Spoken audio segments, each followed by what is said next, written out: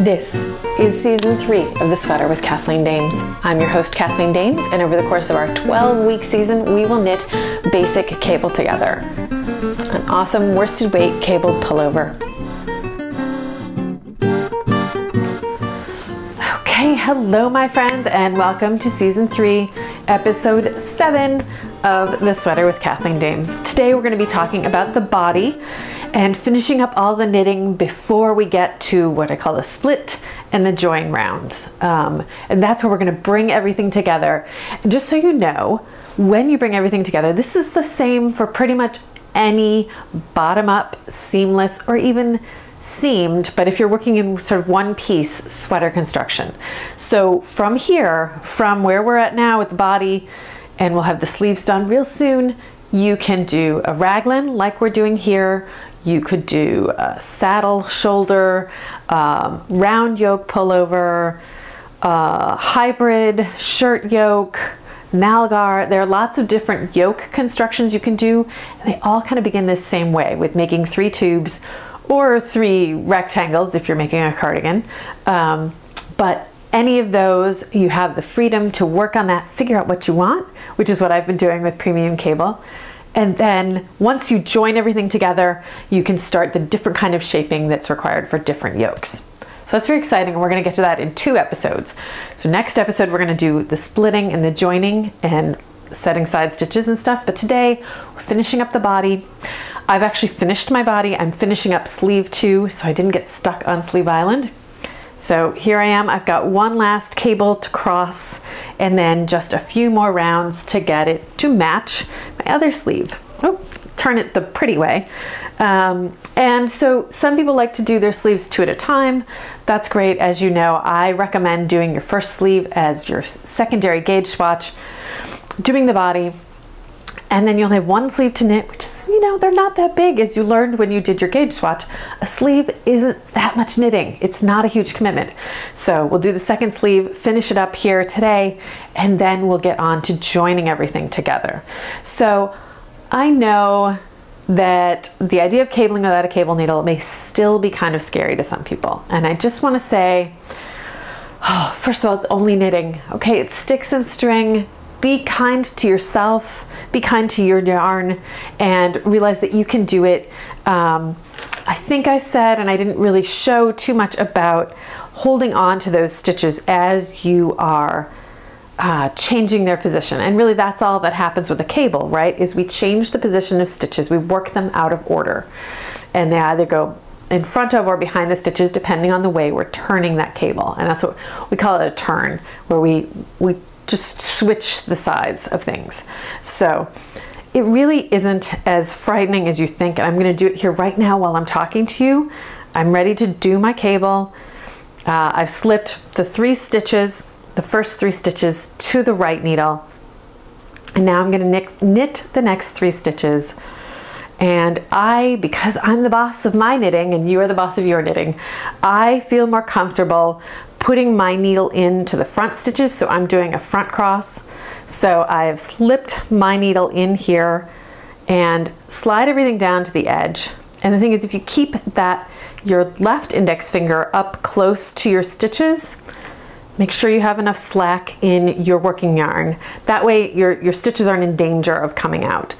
But I like to use that left index finger to sort of keep everything close together. Wait, I did that wrong, didn't I? Because I want to, actually I didn't do it wrong at all. I did it without even thinking. So I worked the first 3. I went and stuck my needle into what's going to become the second 3. And I just slid the needle out of those worked stitches very quickly, slipped it back in. I didn't lose anything. I did it while I was talking to you. I wasn't even paying attention. Let me also say that what that means is I've done this a lot and I've practiced. And if you haven't practiced a lot, it's okay. You may be nervous, but you can do it. And the more you practice, the better you get. And now I'm doing my second 3, which was the first 3 stitches, but we crossed them, right? And there I have crossed my last sleeve cable. So this is very exciting. I think I have a few more rounds to do to make it even. Yes, I have about 10 more rounds to do to match it up. I want them to be exactly the same, and that's why I'm using a one of these stitch row counter stitch markers at the change of round. So there we go. Everything is crossed just like it should be. I even did it in the right direction this time. But really, honestly, if I'm doing it while I'm talking to you and my brain just, my hands did it without my brain thinking exactly what to do. So that it just takes practice, and a lot of practice helps. So that is my sleeve, and I just have a little bit more to go, and then I'll be able to join everything together. And as you can see, I've got sleeve number 1. It's on one big piece of waste yarn. You could also put it on a spare needle. And what I'm gonna do before I join everything together is put the stitches that need to be on an underarm on a different piece of waste yarn and take this out. So that's something you may be a little confused, that I put my whole sleeve and body on one big piece of waste yarn, whereas in the pattern I tell you to set aside the stitches for the underarms, and I will show you that next time with the sleeve. But I just didn't want you to be confused by what I'm showing you here and what I talk about in the pattern. So we will set aside the proper number of stitches for the underarm. That's so you have the right number, the right amount of space here to make it comfortable for you. And then that will happen next time. So one of the other things I wanted to talk about the body is the bust. So one thing you should know when you are looking at any pattern, whether it's mine or somebody else's, when you're looking at the schematic and the written directions, is that the length of things in the pattern is not set in stone. Okay, you need to knit it to the right length, whether it's the body or the sleeves or sock foot, whatever it is, you need to knit those to your length. When I write it in a pattern, I use a few different sources for average sizes of things. Okay, so when I do my patterns, I use the average lengths for, depending on where I want it to fall on the body, the average length for the body and the sleeves. And so if you know that you are short-waisted, you don't have to knit quite so many rows or rounds as somebody else. If you are long-waisted, keep that in mind. Or if you want a tunic length sweater, again, remember, you are the boss of your knitting, but then you'll need to knit longer. And that's where it also helps to have something like your sleeve, which is a great long swatch, and it's great for row gauge. And most patterns don't give you row gauge. They're not written for rows. They're written for inches or centimeters. And that's because, you know, usually you can get one or the other. You can stitch gauge or row gauge pretty easily. It's hard to exactly match both. It just is. It's a fact of humans. So that's why most patterns are written to length, but stitch counts, specific stitch counts. So if you are a well-endowed lady, you may want to consider knitting a little bit longer than the pattern says, or even longer than measurement from your underarm down to where you want the sweater to hit on your body, because the fabric is going to have to stretch over a little bit more on its journey from your hip or wherever you want the sweater to fall up to the underarm. So that's something you need to keep in mind. You could do measurements from, you know, the top of the bust down. That would be another way to do it. You could also put in short rows for bust shaping, but I didn't think that that was appropriate for this pattern. It's really just a straight up and down pattern to my mind. But so, and also doing the cables would be a little more complicated with short rows, but short row bust shaping is something that you can explore further if you really feel like you need to make some alterations for fit. Additionally, one other thing I wanted to say, I think I've said it a few times here already, that you are the boss of your knitting, but another thing that you need to remember, I'm trying to remind myself too, is about perfectionism. And this, especially if you're watching this sort of as it's released, we are between Thanksgiving and Christmas here in the United States, or we're in December, getting ready for the holidays. Everyone's getting all ramped up and busy and hopefully excited, but it can be a stressful time of year. Knitting is not supposed to be stressful. It's supposed to be fun, right? Even if you're adding in new skills to your repertoire as we go along, you still want to enjoy it and have a good time. And I want to remind you of something that I read some time ago, and I've heard from other knitters too. It's called the galloping horse test. And what it is if you can't see the error as you're galloping by on a horse, oh, let it go. Okay, so I would fix a miscrossed cable here in the bust range. I wouldn't fix a miscrossed cable probably in the back. It just, you know, it shows that you're human. It shows that you're not perfect. I think that's a charming thought too, that this is handmade. It's not a machine. No matter how lovely and even your stitches are, it's a human being making this thing. So bear in mind when you're getting stressed out or you're worried about, you know, the stitches falling out when you're trying to cable without a cable needle, that you just want to pass the galloping horse test. Okay, so take a break, give yourself a break, and be kind, and remember the galloping horse test, and remember that you are the boss of your knitting. You may decide that a more erratic cable here, you cross every once in a while, might be better for your well-being than carefully, rigidly following the exact cable sequence. Luckily, this is a pretty easy cable, and this is a great opportunity to practice and practice and practice cabling without a cable needle, because you do a lot of the cables and you cross them very regularly. So this is a great way to practice, but give yourself a break, okay? Please be kind to yourself. It's supposed to be fun. Knitting is supposed to be therapeutic. I don't like to say that, you know, knitting is the new yoga, because that's all nonsense, and that's from 10 years ago at least. But it is therapeutic. That kind of physical repetition is actually great for your brain to keep doing that. You've got your hands busy, you've got the physical busy, and sometimes that can allow your brain to relax into what we call theta waves. There's a lot of great information out there about things like knitting that are good for you. So bear that in mind. Also, I've been knitting a lot lately. I have a lot of knitting going on. I want to remind you to stretch. Do some of those knitting stretches, you know, stretch everything out, give your hands a break. I gave myself a little hand massage last night, and it definitely makes a difference. Right here, that thumb spot, that's a great one, but I like to sort of squeeze all the fingers, try and work everything out.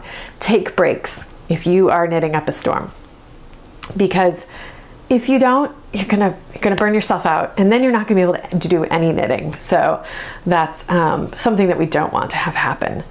So I think that's everything for today.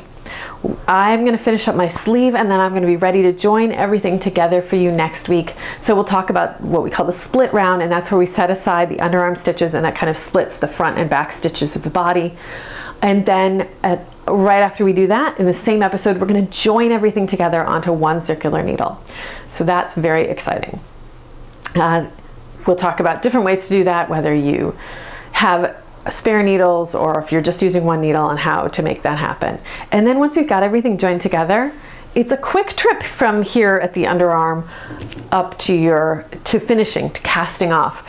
I think I'm going to be doing a saddle shoulder to highlight the cable that I've got going up the sleeve, so that'll go right up onto the shoulder here, and that's kind of fun, something a little different for premium cable.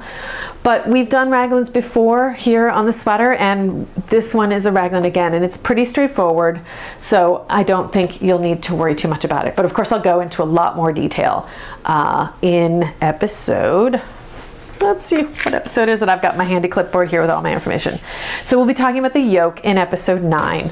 And that's when we will talk about raglan shaping, and I'll talk a little bit too about saddle shoulder shaping, so that you can, if you're thinking about doing something a little different with yours, if you threw one of those cables onto your sleeve on basic cable, it might be fun to do a saddle yoke for that. So I think that's everything today. As a reminder, if you have questions, you can always leave them in the comments on the YouTube videos if you're watching on YouTube. If you're listening on iTunes, first of all, thank you. And be sure to go and rate the show and leave comments on iTunes. That helps me, and of course it helps other people find the show too. But if you don't want to do either of those, the Ravelry forums are a great place to ask questions and get answers. And I had such a great time on the live show. I love answering your questions, and I'm happy to incorporate them into future episodes. So be sure to ask any questions that have come up.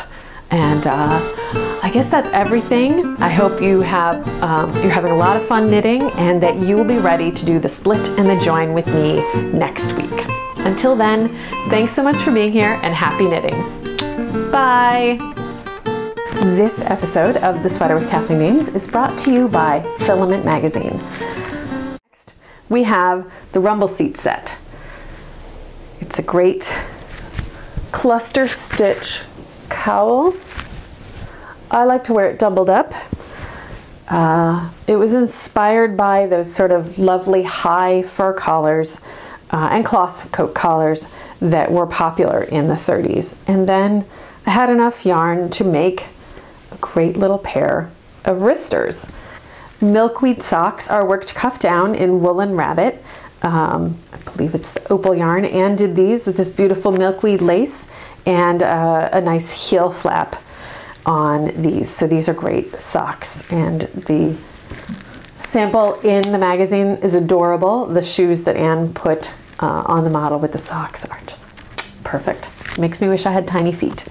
This is the Bonnie beret and gloves. And I was inspired by Bonnie Parker, both the actual Miss Parker and of course Faye Dunaway's famous performance as Bonnie in Bonnie and Clyde.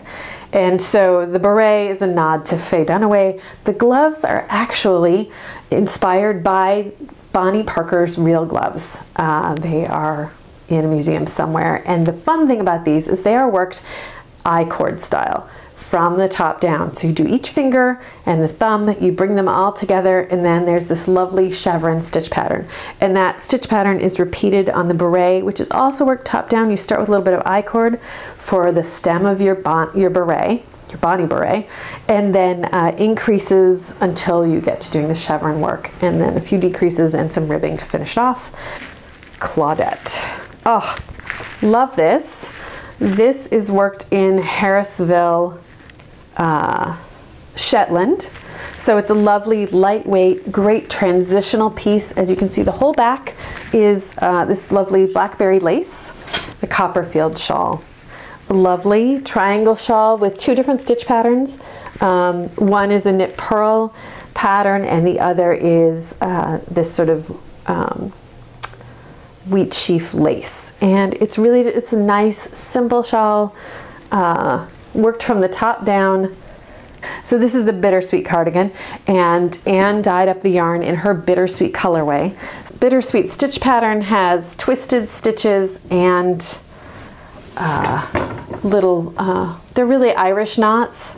They're a little different than noops or baubles, but I sort of like the way they get worked better. This is Lombard. This was worked in Harrisville Flywheel, which is a great yarn. Lots of good tweedy flex in it. And it is worked semi-seamlessly from the bottom up and has you set in the sleeves. Jane, scooch over there. And you can see it's got this really pretty cable here on the front, flattering V neckline. Beaten is my last design. It is a pullover in Harrisville Highland. So they're worsted weight yarn in the lovely oatmeal colorway. It is a feast of cables. You will think there's shaping on here, but there is not. It's just a snug fit here on Lady Jane, but it's got these great cables. These alternate this sort of exploding braid. It expands. You see all three of the sort of threads that go into the braid, and then the braid is repeated in a simpler version on the sides, and then we've got lots of this lovely honeycomb. This episode of The Sweater with Kathleen Dames is brought to you by Filament. Filament #1, now available at knitfilament.com. This is season 3 of The Sweater with Kathleen Dames. Over the course of our 12-week season, we will knit basic cable together. Many thanks to Jen at Spirit Trail Fiberworks, Corinna at Picnic Knits, Tara Sweiger and my fellow Starship Captains, and you for being part of The Sweater with Kathleen Dames. Don't forget to visit KathleenDames.com/thesweater to sign up for the newsletter. Just not a joiner? Purchase your copy of Basic Cable from my Ravelry shop anytime. Be sure to share your progress on social media with the hashtags BasicCable and KDSweater. Questions? Comments? Visit the Kathleen Dames Design Ravelry forum today. Thanks so much for joining me, and happy knitting!